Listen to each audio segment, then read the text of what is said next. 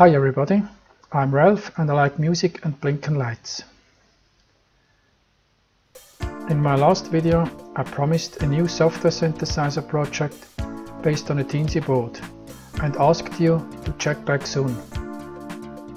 I'm still refining the user interface and also the synthesizer proper, so I have to ask for a little more patience.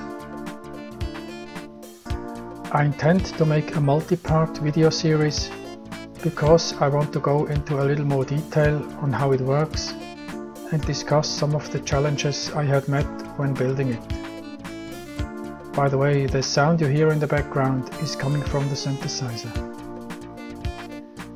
Now, while I was refining the code and also collecting information for my video, I stumbled across a video by the electronics dude Great Scott, where he introduces a microcontroller development board that's far more powerful than the usual range of Arduinos. It's a development board called Blue Pill that's based on an STM32 microcontroller. It uses an ARM Cortex core similar to the one on the Teensy board, but at a fraction of the cost. The board costs about $2 compared to the Teensy at close to $20. Now I usually try being on top of these things, but to be honest, the Blue Pill totally escaped my attention. So of course I immediately ordered 2 of these boards and I am eagerly awaiting their arrival. In the meantime, I have installed the required software modules and libraries to compile the synth for the STM microcontroller. Although the STM32 has less program and data memory, i.e. flash and static RAM, and also runs on a lower clock frequency, I think it should be able to run the same code, albeit perhaps with 1 or 2 fewer voices of polyphony.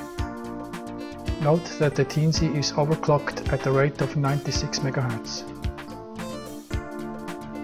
But even if I end up needing 2 of these STM32 boards for voicing the synth and perhaps an additional Arduino Nano for MIDI and the user interface, I'd still have a Polysynth at a fraction of the cost of a single Teensy, so I think it's worth the wait.